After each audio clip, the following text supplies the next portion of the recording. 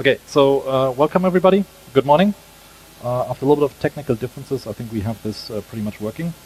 So my name is Marcel Holtmann, and I'm going to give you an introduction into what we have released a couple of months ago, which is a brand new Bluetooth standard. So before I go any further, as usual, since I work for Intel, blah, blah, blah, disclaimers. So Linux is Linux Torvalds trademarks, Zephyr is a Linux Foundation trademark, and Bluetooth is a Bluetooth SIG trademark. Everything else are trademarks as well if I forgot to actually mark them correctly. Quick one about myself. So I've been doing the Linux Bluetooth stack since 2004, which is already an awful long time.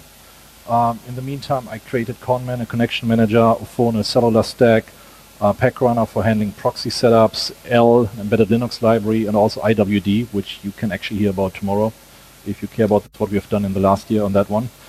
I joined Intel in 2007, so it's pretty much 10 years right at Intel so far. I chair the Internet Working Group, so we're trying to actually get more IP networks over Bluetooth and integrate it more properly.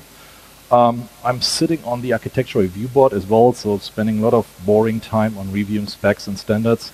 And I've contributed massively to the mesh standard that I'm going to introduce you today. So it has been something around 3 years right to actually get even the standard out the door, including getting some implementations of it around as well. So why actually redoing everything and all over again? So pretty much this weird hype term of Internet of Things drives a lot of innovation. Fundamentally breaks down is that we want to actually connect everything, and you're not going to connect anything with cables. So we need to start picking the wireless standard we want to use. And there's so multitudes of wireless standards around for any kind of embedded device or Internet of Things standards. The really only problem is that which ones you're going to pick. And if you pick one, you can't do the other one. If you pick this one, it's maybe not in the phone. Your phone is with you on a daily basis, and so on and so forth. So when we set out around 3 years ago to actually do Bluetooth mesh, it's like, look, we want to actually get something that is in the phone. So either do Wi-Fi or you do Bluetooth, or you do cellular, 5G, for example. But the lowest power one is Bluetooth. So we actually focus on let's get Bluetooth going instead of trying to make 15.4 better and get it integrated into the phones or use LoRa or any kind of light-based standard, etc. And obviously, the choice is pretty obvious since everything is better with Bluetooth anyway. So we picked on trying to do the next generation of Bluetooth. Before we actually introduced Bluetooth mesh, Bluetooth was rather boring technology. It was point-to-point and it's around since before 2000, so it's a really old standard. So I think we're approaching next year 20 years of Bluetooth. But if you see the left-hand side, you see Bluetooth Classic, which is pretty much used for in-car communication, headsets, and so on and so forth. And then about 7 years ago, they actually set out and say, look, we're actually going to have to do something for low-power devices. We have to reduce the power footprint on this one and the memory footprint to actually make them run on a coin cell battery for a year or even longer. And this is what's called Bluetooth Low Energy or Bluetooth Smart. And so back in the days, the SIG came up with some weird terminology. Okay, we have Bluetooth Classic, we have Bluetooth Smart, we have Smart Ready. And Smart Ready just means you have the dual mode devices combined that can talk to both sides. But classic devices can't talk to low energy devices. You always need one in the middle that can actually do both.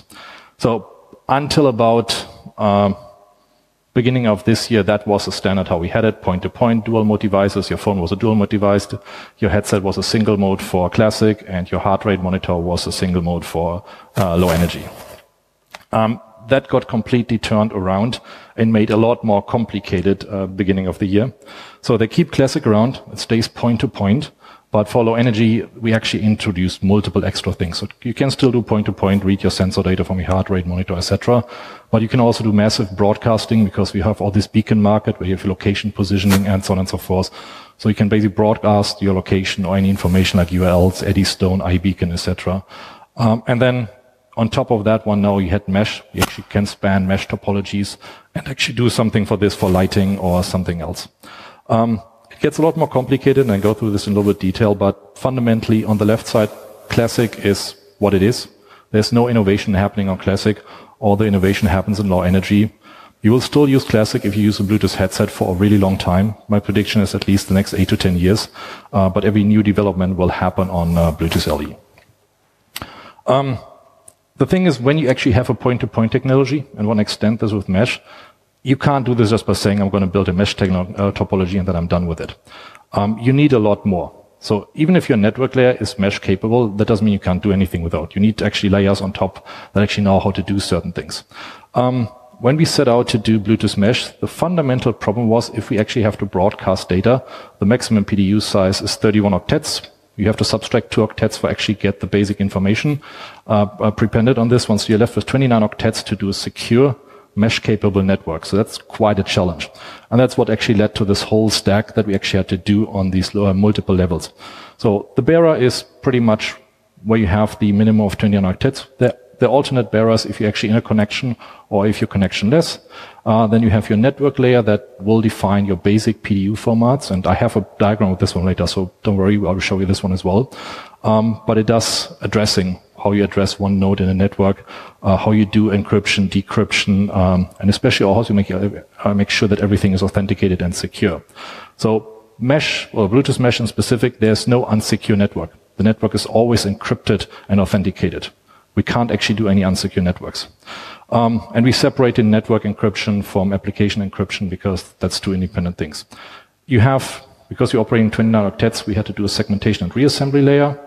And then we had to have a level that actually encrypts the application messages and authenticates them. We need to define how you do the data formats, because if you only have 29 octets and you want to tell a LAMP to go on, you don't want to span this over 3 messages, because then they keep waiting for these messages to arrive. So you want to keep them as short as possible, so you also need to play a little bit of trickery with the message formats. Then you need to configure this whole network, because if you don't know how to build your network, configure it and use it, it's pretty much useless. Then you just have a network and can't do anything with this one. And then you want to have actually do lighting models on this one, or power models or something else. So actually you can switch on something off, you can switch something off, or you can get sensor data like your HVAC is at this time, at this operational mode, etc. What is really important, mesh is not a new radio. We didn't build a new radio. We didn't build a new MAC layer. We just built a network topology. So we actually have Bluetooth Low Energy as the basic radio around it, and then the topology on how you actually turn that one into a mesh network is what we have defined. And if we recap this, we get to the level that we actually have the old classic pairing side of things, where you have one device and otherwise, so pretty much point to point. Mesh can use this as well for backwards compatibility. So if you have a device that doesn't know how to do broadcasting or doesn't know how to do mesh, you can use a point-to-point connection as a single entry hop into the network and say, look, I will bridge you into this network if you can't do anything else, which is great. So you can take your current phone that you have, install an application, and you can get access to a mesh network. But fundamentally, if you want to build the mesh, you need to broadcast the packets, because we can't do any point-to-point connections anymore, and actually building a star topology or mesh topology based on point-to-point connections is really complicated, because you spend a lot of time actually managing this one, and you actually need a lot of memory. So assume we want to run this on coin cell batteries, and we need to manage 100 or 1,000 nodes. You don't have the memory capacity in your controller to actually do these. So we're broadcasting every packet out, which means we actually use the advertising feature of Bluetooth Low Energy to just send a packet, and whoever's in vicinity will receive that packet. And based on that one, then you finally enter the level where you actually get a mesh topology, where you actually say, look, all these devices have the same keys and the same network, and they can successfully talk to each other, and we can actually have addresses assigned to any of these nodes. I will get back to this one, how the topology is built in a slide or two, but this is just the basic idea. I grabbed a stack diagram from Nordic to just show you how they actually, this is fundamentally different than whatever else you've done before. So on the middle side, you see the good old Bluetooth Low Energy stack. You have a link layer, you have L2CAP, you have security manager, you have add, you have GATT, you have GAP, and that's pretty much how everything runs today. Nordic always has some extra specifics around, but this is good for demonstration purposes on how they actually had to integrate this, because you fundamentally have to do the same if you want to build this. So on the left side, you have a Bluetooth mesh stack that pretty much circumvents everything, because it only actually needs to talk to your radio and actually put your packets on the air and receive the packets from the air, because it builds the packets in a specific format. Well, the format is still the low-level format of Bluetooth LE, but it doesn't really say that you have to go to the link layer. You just have to format them correctly. And there's a lot of extra timing involved with this one, so you don't repeat packets too often, because the more you put the packet on the air, the more power you consume, the more power you consume on your receiver side. But the interesting one that actually they forgot to mention on this one is that we also have the legacy entry point. We have a point-to-point connection. So the Bluetooth mesh stack on the left side, fundamentally you also have to put this on the middle side where you actually have a GUT or connection-oriented channel and stack this on top of this one for legacy purposes. So it gets shrink-wrapped multiple ways. But it's good for demonstration purposes that you pretty much have two things side by side. Before I show you the topology slide, we actually ended up with 4 different features. You can call them roles, but they can also happen. You can have multiple features on the same node, so the roles don't really match because it's more like an OR feature than an XOR. So you have a low power feature. If you actually build a mesh topology and want to run on a coin cell battery, you need to consider the devices that really only have a coin cell battery, and then say, look, I want to be only on air when I need to be, because every time you have to turn your receiver on, you consume so much power that you actually can't stay on your battery for long. So you have these devices that really have a tiny battery, and they pretty much say, I'm on now, someone needs to help me to get my data. So that's what's called LPNs, or low power nodes, and they always have to talk to someone else. They're pretty much edge nodes, and then go and say, look, I'm setting up a friend of mine, and I'm waiting for them to forward me the messages in case I'm offline and miss them. And the friend is just the opposite role, where they actually have to are always on power, and they're happy to give other low power nodes the packets. And a friend can talk to multiple low power nodes, but a low power node generally only have a single friend. And then we have a mesh network, so messages need to be relayed because we want to span the extra width of the network. So if you want to cover a whole building, 10-meter range of a Bluetooth radio is not going to cut it, so you need to have multiple of them, and they have to relay the messages one to another one and go through this. The proxy one is what I mentioned earlier for backwards compatibility. If you want to have a phone bridged into your network that is not mesh capable, it needs to do this over GATT connections for Bluetooth, and this is pretty much what the proxy does. Okay, I'm allowing you in, you can actually send the message, and then I'll relay everything back to you. If you draw this up, you get a pretty much easy topology feature of this one, where you have like fans, ceiling fans, light bulbs, and switches, etc. What is generally considered is that the light bulbs and ceiling fans are always powered, so they can easily relay messages, they can easily be friends, and so on and so forth. Then you have proxies, like a phone, that will talk to, you have proxy capable light bulbs, and they can then, the phone can talk to them and then say, oh, I'm on a part of your network. But you already see that the proxy is a little bit of an outside, because it doesn't do anything else. It talks to one specific friend, and the friend then has to bridge everything. So you can't have a different path into the network. Once you choose your proxy, you're going through that proxy, and don't say, I'm just sending the message to everybody, and hopefully someone is in the vicinity to pick it up. So you have to find a dedicated proxy. Friendship is pretty much the similar concept. You find a single friend, and then you go through that one through the network. But all the other nodes, the route from the switch on the right to the light bulb on the left, there's no specific route it goes. It can go to the top, go through another switch, it can go to a ceiling fan, and so on and so forth. So we really rely on that the messages are relayed through the whole network and everybody can see them. And coming to this point, the relaying in Bluetooth Mesh is actually kept on purpose simple. Because the more complex you make it, and you have routing in there, you actually need memory, and that memory you don't have. And if you need a lot of memory, you need to consume also more power, so it gets really tricky. So pretty much if you decided, I have enough power, I will relay messages, then you actually do and retransmit these messages as needed. You can do maximum of 127 hops, and generally that's a pretty large area if you consider you have a range between 10 and 100 meters on a Bluetooth radio. We do flooding, so it's a flooding-based mesh network, so every message you get gets back to everybody else, so you're basically flooding everything out. It is considered what's called a managed flood. In general, you retransmit the message to other devices, but you actually put a TTL on this one, so you don't have circular flooding, so it doesn't get back to you, and will stop eventually. And you can manage that TTL on your network. When you really realize that your network is really small, you decrease the TTL, and then it doesn't get flooded too far. And there's an implicit message cache that is mandatory that will avoid you actually taking messages up and stupidly repeating them.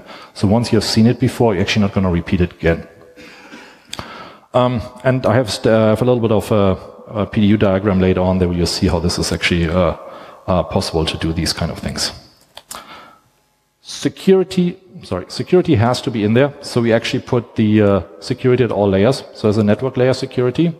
That is, every packet is encrypted and authenticated with a MIC, AES, CCM, 128-bit. fully encrypted, that key is shared for all devices in the whole network. So you have one shared key for your network.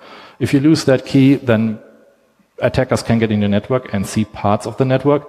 But since the application and the models are actually protected with different keys, the only thing they can see packets in the network.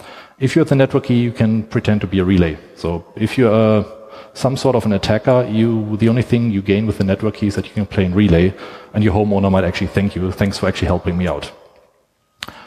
Sequence numbers are at all levels as well, so we actually avoid replay tags. You can't really replay a packet, because the sequence number has to be always increased. If you run out of sequence numbers, there's a procedure to rotate the keys, and then you rotate the keys. There's a manual in the middle section on actually setting up the network as well, so you can't really get easily in there and say, I'm just pretending to be inside. Keys are rotated when needed, so if you have to take a device out, I don't know how much familiar with trash can attacks, but pretty much your light bulb breaks, you throw it in a trash can, it still has the key in there, so people actually capable of extracting keys out of broken hardware can actually take the key back and attack your network. That's called a trash can attack. Once you actually take a device out, we rotate the key, so even if they get the key out of the broken device, they can't use it anymore because the network started using a new one. And on general basis, if there's something going on, the keys actually are refreshed. It's a procedure that is a little more complicated in a large network, but it's the only way to protect against these things, and it can happen really easily. The access layer is the more interesting part, because we actually, as I said, we separated network keys, but we also have application key and device keys. So if you have a lighting application, so you have 10 lights and one switch, they all share the same application key because they need to talk to each other. But they're also device keys. They are pairwise keys, so the provisioner device that sets up your network can have a dedicated key with your device, so they can reprogram it to do something else. So meaning, even if you get an application key, it doesn't mean you can actually compromise the specific device. The only thing you can actually do is, oh, my set of light bulbs, I can attack and switch them on and off as I please. But it doesn't mean that you can actually use your switch on your sprinkler outside or open the door, because you only got the key for the lights. And you see where I'm going with this one. The provisioning to actually bring, as I said, the network is always encrypted. To bring the device into the network is protected with asymmetric cryptography, so it's ECDH P256, which is standard in Bluetooth since 4.2 for secure connections. So we use the same basic cryptology to actually get the device onboarded. And as we know as today, if you trust the NIST, then P256 curves are pretty safe, and we don't have quantum computers. This is as good as it gets. It's only used for initial step, but it will generate a unique device key that is derived, so it's not even some random number that you can get wrong. It's really something that you have to get right, and it's a 100-bit strong key for AES. And then you get network keys distributed and application keys distributed as needed. Obviously, you will only install application keys into the device that need to know them. So if your light should only know about the application key for your lighting, and your door should only know about the application key of your door. If you install application key in every device, then you actually avoiding this or breaking the separation that you actually would need. So if we actually break this down, how these packets looks like, how they go over the air. So I said we have 29 octets. That's pretty tiny, but we have a network identification at the top. It's an one octet, or actually to be precise, 7-bit plus an IV index bit that will give you basic identification on, is this packet for my network or not? So you have a 7-bit probability to actually figure out, do I need to decrypt this packet or not? It's good if you have your neighbor has 3 networks set up, you have 3 networks set up, so actually have some sort of chance that you don't try to decrypt a packet that is not for you. Because the only way to decide if the decryption was successful is if your network MIC actually succeeds. We have an obfuscated bit and an encrypted bit. So generally, with the most part of the message, we want it to be encrypted. We can't encrypt everything, because if I don't know what the source is, and the sequence number and the TTL, I have no idea what I'm decrypting against, because the TTL, sequence number, and source is actually used as nouns, so you don't, you have a proper sequence counter for your encryption. So they need to be in plain text, they need to be part of your packet. But we actually didn't want to put the source address into the packet, because then everybody can learn the source addresses all in the network really easy. So they are obfuscated with a single AES and a dedicated privacy key that really only you can know when you know the network key. So they're not encrypted, but they're so hard to guess that it becomes almost unlikely. But it's in theory possible, hence only obfuscated and not encrypted. And then your destination address is encrypted, and actually your whole PDUs are completely encrypted, and then you have a MIC at the end of it that protects it. And then the destination, as I said, is encrypted, the PDU is encrypted, and then you will decrypt it, and then you have your transport PDUs, and then you go into a layup. As I said, in your lower transport layer, you actually have segmentation and reassembly, so then we do segmentation and reassembly. But at that point, the payload has its separate encryption on top of this one. So this is how the packet fundamentally goes over the air. So even if you see a mesh network, you can't really know, is this the same mesh network, what are the addresses in it, etc. So it takes a lot of time to actually crack any of this one. While the lower level PDUs are really easy to get, you don't even need any special hardware. You can get an off-the-shelf Bluetooth dongle and start scanning for the network, and you will see that there's some mesh network ongoing. No dedicated sniffers needed. Provisioning is a little bit more complicated since the network is fully encrypted, so we actually need to play a lot of extra steps to get the network onboarded. The basic idea is, if a device is brand new out of the box, it beacons with the identification, I'm unprovisioned, please go and provision me. And then you either use an authenticate procedure, for example, you have a code on the box or a barcode that you can scan, and then you have out-of-band protection, actually get the whole device securely onboarded. But the device, you will send an invitation, you will exchange keys with public key cryptography, you get your authentication, and then you distribute all the information for that device inside the network. This includes basic models, basic configuration, its address, and so on and so forth, and additionally application keys, and so on. Pretty straightforward procedure, really complicated. Totally not enough time to actually talk to this one. If you're in cryptography, that's really interesting because it's quite complicated. But on a basic level, it follows the same that we have done with Bluetooth 4.2, where we actually introduce secure connections and make sure that we actually use ECDH and P256 correctly and get this all working. For actually using the network, we actually also had to go different ways. Because the main focus is like home automation, lighting, doors, etc., we had to actually figure out a way how you address the devices. Because you don't really want to address a single device, you want to address a group. If you flick a switch and your room has 5, 6 light bulbs, you want to have them all go on at the same time, but you don't want to repeat your message 6 times, because that's just cost bandwidth and it's complicated.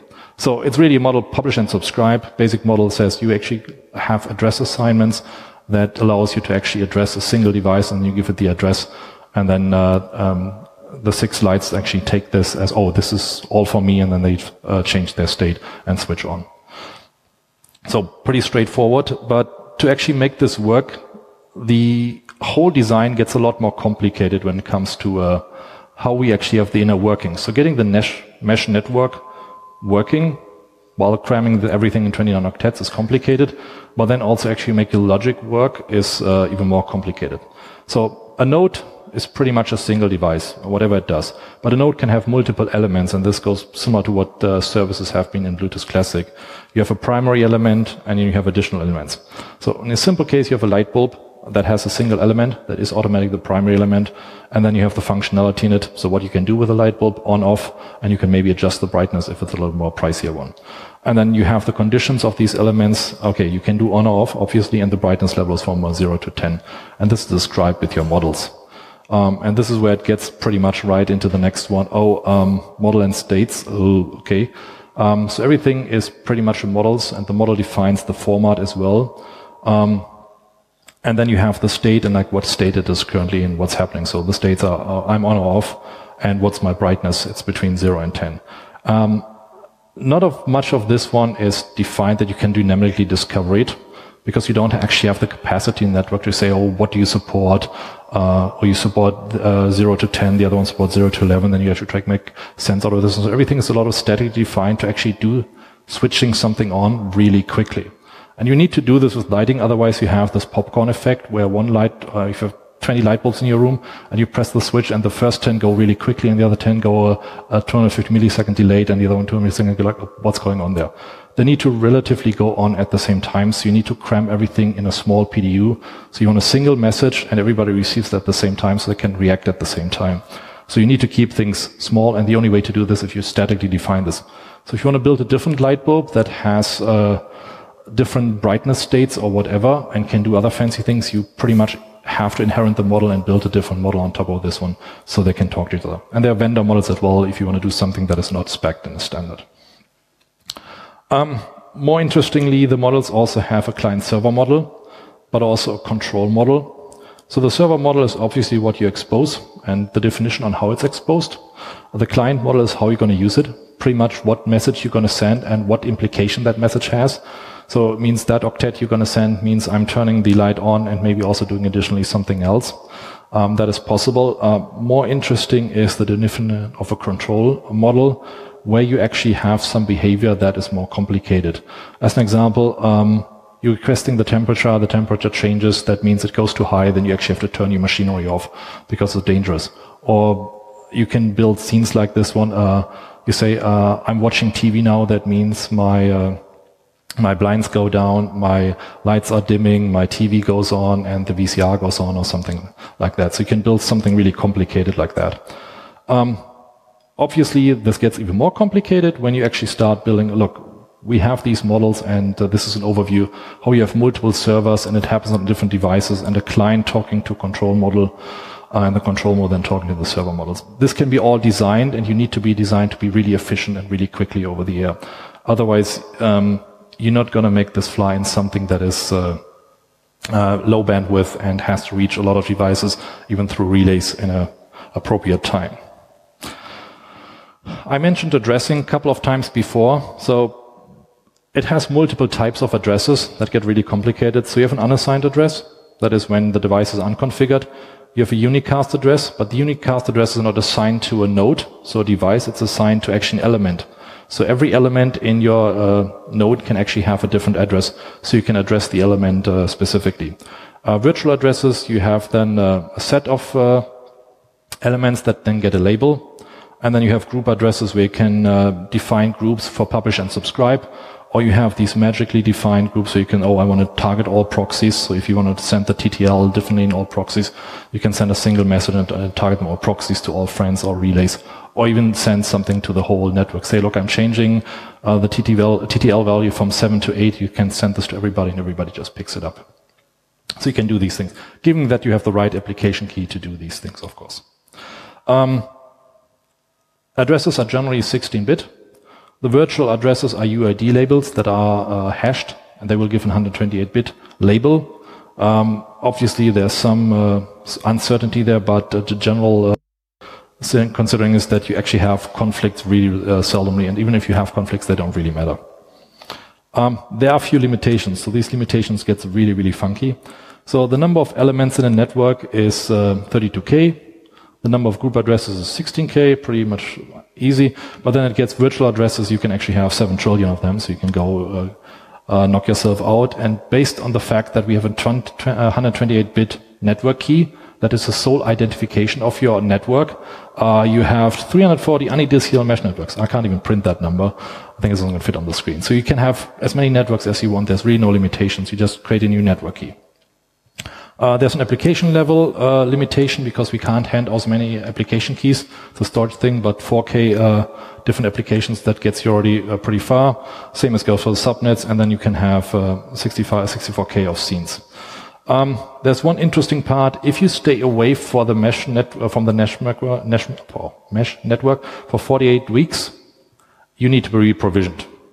Because then you pretty much have no idea what your nonces are anymore, and you will never get back to this one. If you come back earlier, your nonce can be recovered.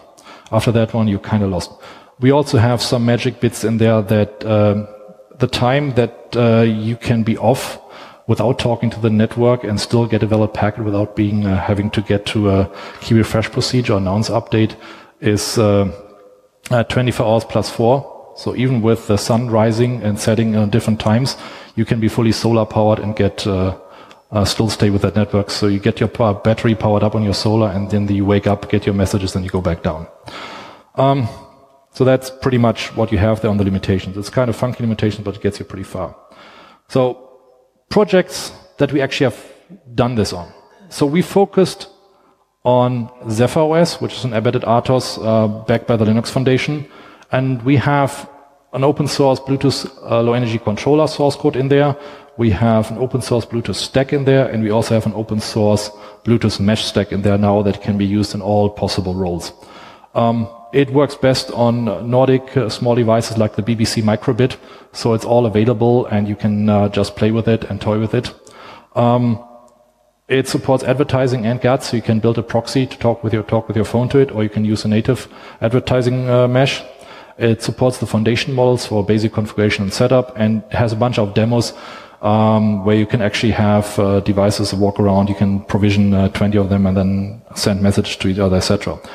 Funny enough, that stack has been also ported to Minute and other embedded operating systems, so it seems a lot of people make the effort in actually taking that stack, building an operating system abstraction. Zephyr doesn't have any kind of abstraction. It's built really as similar as the Linux kernel, all is natively integrated, and they go through the effort in porting this over. The only thing it doesn't really have at the moment is you can't provision it. So if you build a Zephyr mesh node, put it on a microbit, you can't do much with it because it's unprovisioned. It stays unprovisioned. For this one, we released so far what is called Mesh Control, which is a GATT-based provisioner on top of BlueZ. So you can just install this command application with a readline interface, and then you can actually provision your nodes, manage them, send commands, turn off lights, and so on. So if you find a commercial mesh light bulb, you can actually use that one to toy with it.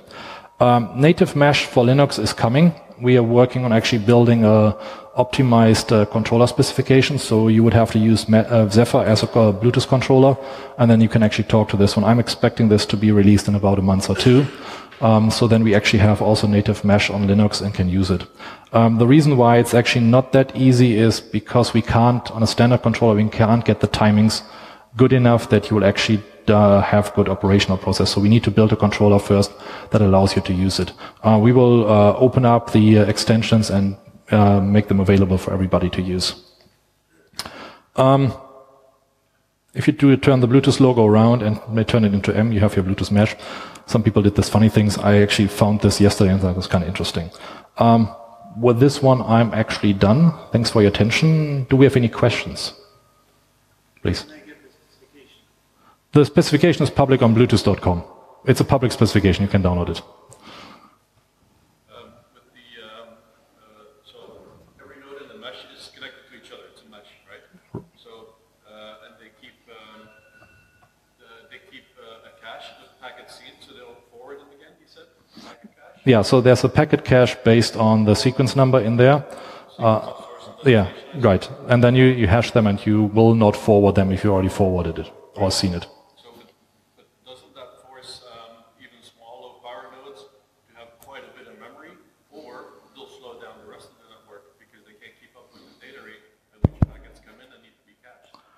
That's true, but the assumption is that if you're really low power and concerned about your power, then you operate as low power node, and then you don't need the message caching because you will only talk to your friend, and your friend will do the message caching that has a little bit more power and a little more memory.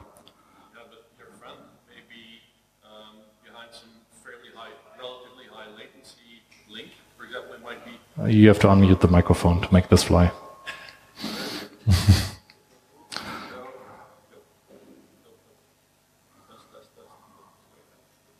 Otherwise, I'm just going to repeat it. Go ahead.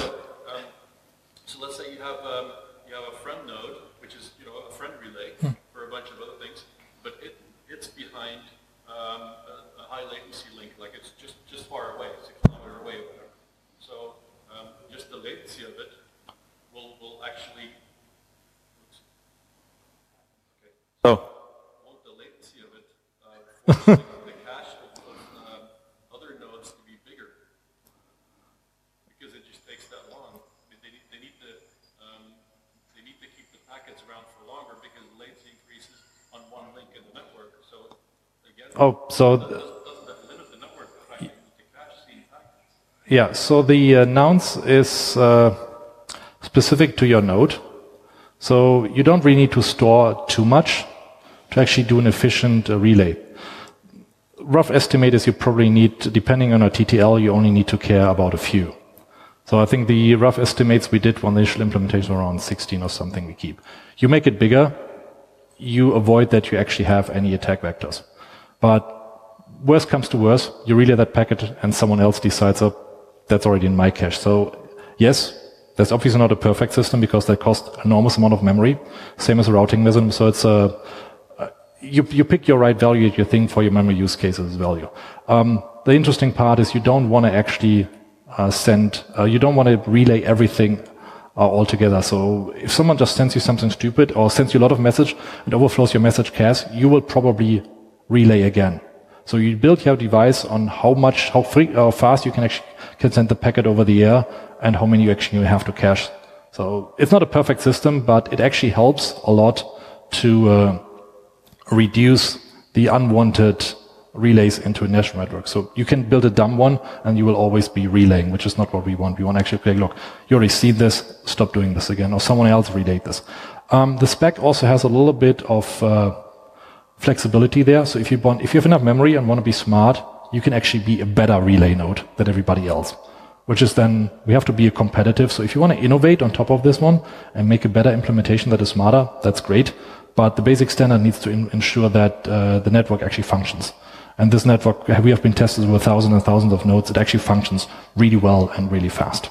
I don't think, we can talk about offline on the technical details, but there's a lot more in there that I can actually spend in a 40-minute talk. Yes, please.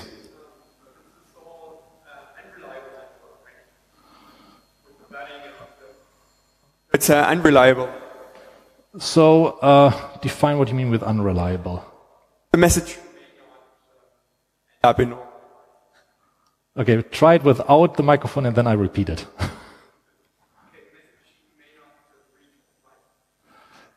Okay, so yes, so the message might not reach the destination, what you said. So yes, that's true. Generally, if you send a message, it might not reach your destination. So you have the choice between reliable and unreliable. So if you don't really care, you just want to send this and whoever hears it should act, you can do that. Or you actually have a reliability mechanism where you then have to actually send an ARC.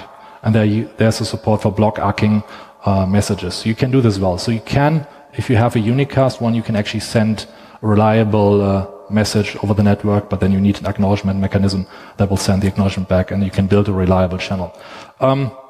That's interesting for one-to-one communication through the network. It doesn't really help you much if you have 20 light bulbs in your room and you want to switch them on. Do you really care that the 20th doesn't make it? Yeah, the fact that you want is you want to get your light bulb on the 4th. And yes, it bug you might crazily that the 20th one doesn't get on, but then you can switch it off and turn it on again. So there's something where you happily accept the human error or the error in the system compared to when you actually need it fully reliable. If you need it fully reliable, you can do this, but you need more bandwidth in the network. So if you would do it unreliable, you need less bandwidth and you can get it done faster. So it's your choice. But it depends on the model. The model defines in how things are done. Yeah, but it needs to be mostly reliable. Because if you like every time one doesn't get a message, that gets pretty annoying. So you assume you have enough. Okay, so if your 20th light bulb, so I agree, if your 20th light bulb never gets switched on because the network is built really, really poorly, I completely agree, that's absolutely annoying. But maybe then you should rethink your network topology and realize that you have a missing relay. Yes, it can all happen. And if you think that a lot of other network topologies are better in that regard, some of them are, but they come at a really high cost and a high latency. So as I said, it's depending on the model if you need reliable or unreliable communication and what you're going to accept. So if you say, oh, I need super high reliable light bulbs, awesome, build a model for this one that actually does that. But the reality is the lighting model is defined as unreliable. Okay, we're giving up on the microphone, so yes, please. Is there some sort of certification to make sure that all the keys are handled securely on all the sort of devices? So the question is, there's some sort of certification for this one? Yes, the Bluetooth SIG has a certification for this one. So with every Bluetooth device, you have to certify this. The security, let me put it this way. There's no test for the security besides it actually works, because the network is always encrypted. If you can't get it right, you will not talk to anybody ever, which means that solves it by itself. So there must be, because like if there's some weak device in the network that is exploding its keys, can it So if there's a weak device in the network that is built really stupidly. So yes, you have a device that actually has the network key, application key, or device key, and then it broadcasts it out over Ethernet to everybody to listen from or something. Yes, that's a dumb device, but that's out of scope to actually certify. That's just a really bad device that should be shamed on and never be bought by anybody. Tell me any system where that kind of security certification is present. Certify like USB chips to store the keys, like you only do this and this and that. Let me answer this differently. This is a network topology specification, and mandating what hardware to use would be out of scope. It would be. This is not Apple. This is a standards organization that says, okay, you can do whatever chip you want because it has to be vendor neutral. If you like say, I'm Apple HomeKit and I'm demanding you to use XYZ chip, that's a manufacturer choice and a manufacturer specification. This is an open specification. You can't do this. And I've not seen any open standard doing that one. The other people are waiting. Find me offline if you have a further question. Thank you very much.